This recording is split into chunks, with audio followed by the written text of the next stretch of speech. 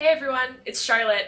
Today on Maker's Moments, we will be explaining why you should never make candles using old wax. We're all for recycling, but for recycling old wax, we wouldn't recommend it. The biggest reason why we don't recommend using old wax is because no stability testing has been performed on the wax to know that it will actually work properly. It could be dangerous. When working with volatile materials such as wax, wicks, and fragrance, it's important to know that the materials being combined will perform properly. Without knowing accurate mix temperatures and specifications, it's impossible to ensure that the wax won't pose dangerous consequences when being mixed with new materials. Varying mix and pour temperatures also make it very difficult to ensure that any or all of the waxes will bind properly to your fragrance. You may have an excellent fragrance load, but if it doesn't bind properly, or flashpoints cause it to burn off,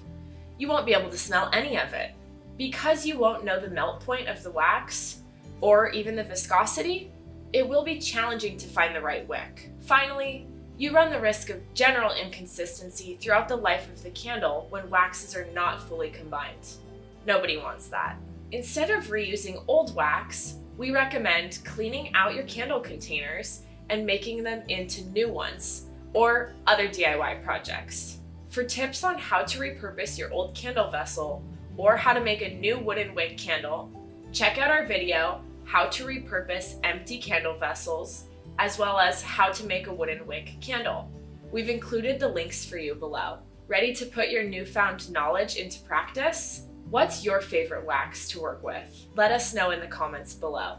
Don't forget to subscribe to our channel to stay in the know on all the latest Makers tips and tricks.